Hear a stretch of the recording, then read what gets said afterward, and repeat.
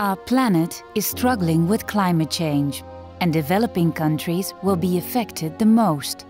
The good news is that innovative solutions exist to face the challenges in front of us. Now we need to implement and scale them. That's why the G-STIC Climate Action Programme was launched, a project call funded by the Government of Flanders. The programme accelerates innovation in countries most at risk, from renewable energy, sustainable water management to climate-resilient food systems. Let's discover one of the impactful stories.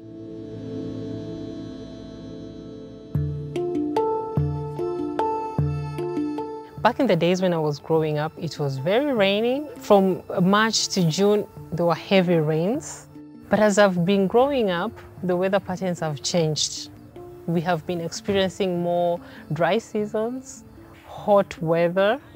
We as Tanzanians, we depend on rain-fed agriculture. If the rain is not enough, that means some of the farmers have not been producing. 70 to 80% still use traditional methods of irrigation. The solution is to use drip irrigation system that takes water directly to the plant. They have to be powered, so we're offering solar-powered drip irrigation systems. My name is Hilda Gadokoth, and I'm a program advisor at Rikolto.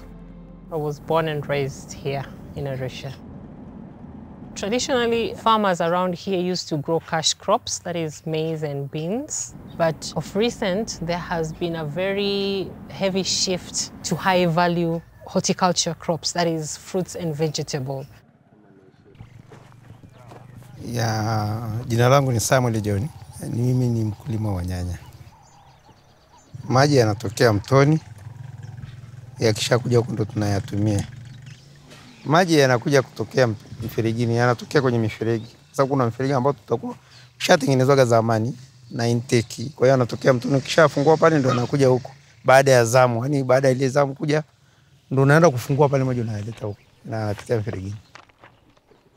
So there is this furrow irrigation whereby they make furrows and ridges that allow water to pass through, and that way it spreads across their farms. It uses a lot of water, but this water doesn't go directly to the plant because it's open field and the water is allowed to flow. That means you lose a lot of water through seepage, but also through evaporation. Yeah, so it's not very effective in terms of water usage.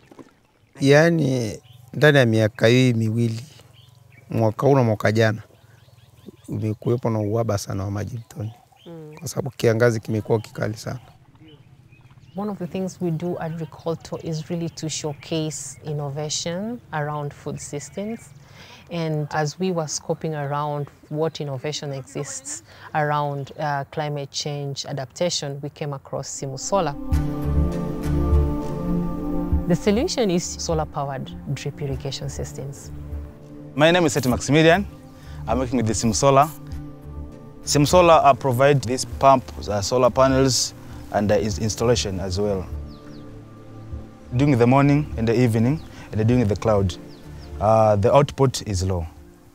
But we guarantee you that even if the output is low, you can get water.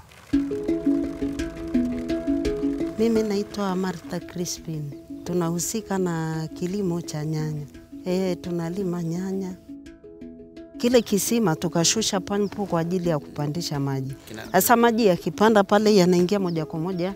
Yaani ile sola ndio inatusaidia kuvuta kwenye pampu pale. Yanaingia kwenye kisima. Baada ya kuingia kwenye kisima, sasa ndio tunayaingiza shambani.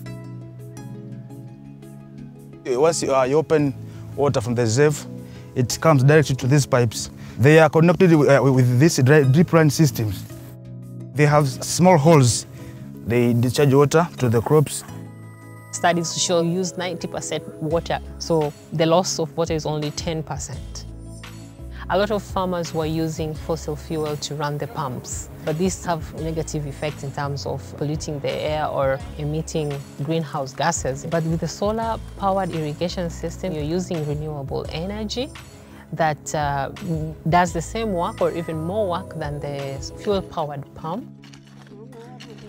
lakini unakuta kwa mfano kwenye eka moja lazima upandishe maji siku 2 kwanza ndio yaweze kutoshea ile. Ndio kwenye hizi sola, kwenye drip line maji yanakuwa ni maji ambayo yanaingia kwa wakati. The farmer gets more out of the farm. For example, in a tomato farm, an acre, you can harvest 60 crates if you use a drip irrigation system. But if you don't, you can harvest around 40 to 50, so 10 crates less. More food, that means the city becomes more food secure. Farmers are adopting. We expect to have an increase of maybe to 20–25%. They see the importance of using solar systems for irrigation. It makes me feel very encouraged. Farmers are going to continue producing, building their capacity to adapt to climate change. That means income status of the farmers is going to be sustained. Then their livelihoods will continue to flourish.